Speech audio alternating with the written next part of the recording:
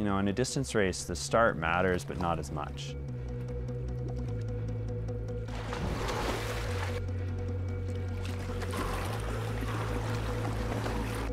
You have time to work through everything that goes through your head on that race.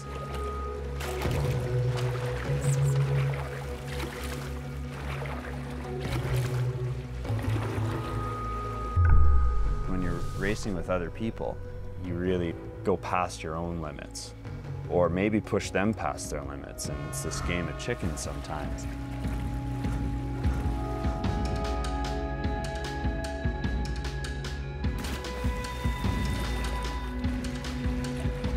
There's kind of two different systems that you've got. Your sprint system, and you've got your endurance system.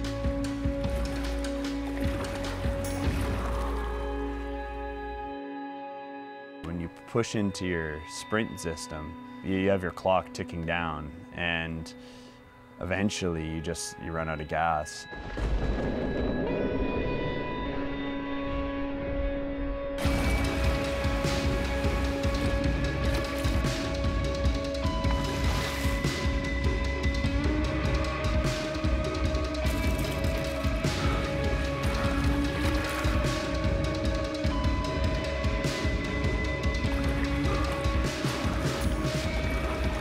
Try and find muscles that aren't hurting as bad, and I'll use those, and then they'll start hurting, and I'll switch to something else, and I'll minorly change my form throughout the race in order to find anything that still has any power left in it.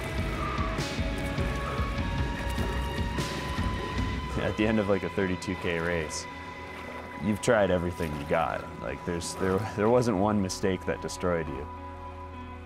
You were not fast, or you were fast.